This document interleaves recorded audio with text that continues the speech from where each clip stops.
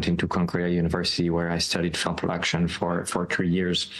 And that's where I really kind of, I built some very strong friendships with actually people that worked on Invincible. Montreal film director Vincent René-Lortie and his team are headed to the 96th Annual Academy Awards with their film Invincible nominated for Best Live Action Short. Inspired by a late childhood best friend, the film recounts the last 48 hours in the life of a 14-year-old boy. I also decided to start the film with the tragedy, with the death of that friend, because like for me the film wasn't about it wasn't about that. It was about the character itself. It was about what he was going through. It wasn't about how he passed away and how tragic that event was. It was a long process of like writing and rewriting, and the fact that I was with these friends that I met previously, they challenged me all the time, and they helped me to bring that project to life.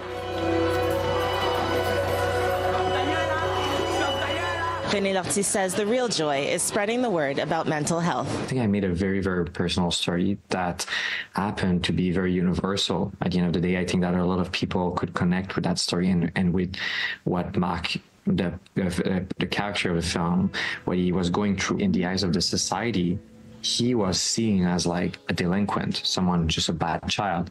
But the truth is that he was just going through some deep emotional things. People either who were like Mark when they were a kid or who knew people like him really felt like they somehow could really connect with the film. An important takeaway Vincent hopes will resonate with audiences, the idea that sometimes bad behavior is really a cry for help. Meanwhile, as he prepares for Hollywood, I just want to enjoy the ride right now, and